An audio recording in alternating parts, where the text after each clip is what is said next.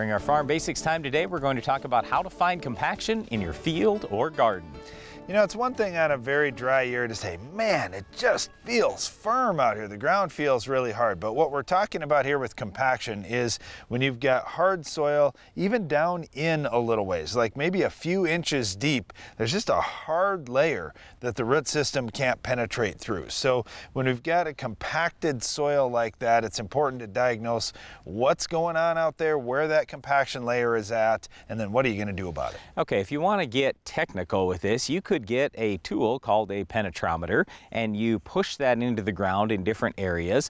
Look at the reading that you're getting off of that penetrometer, and once you get up into the 200 or 300 range, you know you've got some problems. Now certainly, like Darren said, in a dry year the ground might feel a little hard. When the soil is dry, you're going to get higher readings. In other words, the ground is going to feel a lot more firm.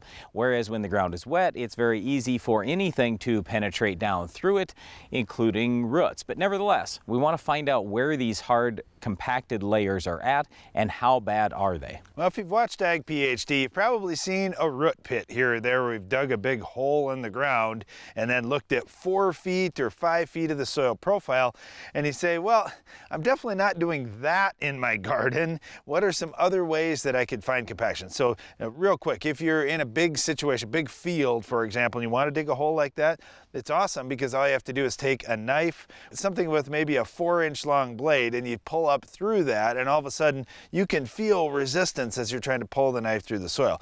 Well, you can do the same thing on a smaller scale with something like a post hole digger. Just take a post hole digger and dig a hole down a few feet into your soil, and then reach your arm down in the hole and stick the knife in the side and pull up, and just wait until you feel some difference in resistance. So maybe it's pulling nice and easy and all of a sudden you just can hardly move the knife.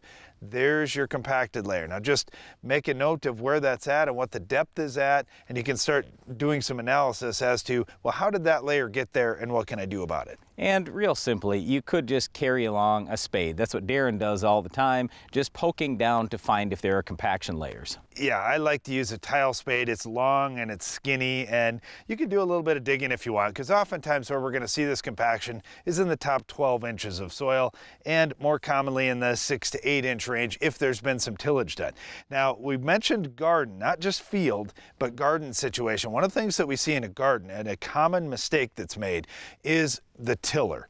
A tiller is used at the same depth every year, using the exact same tool at the exact same setting year after year after year.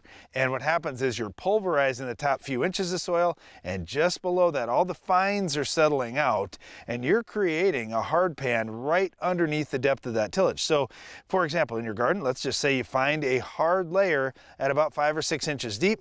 Check your tiller. I'm kind of guessing you're going to be in that 5 to 6 inch range with that tiller. All right, so real quickly, vary your tillage depth. Make sure you have good levels of calcium in your soil. This will also help reduce compaction issues out there. Stay off your ground as much as you can when it's wet. Make sure you have good drainage using tile.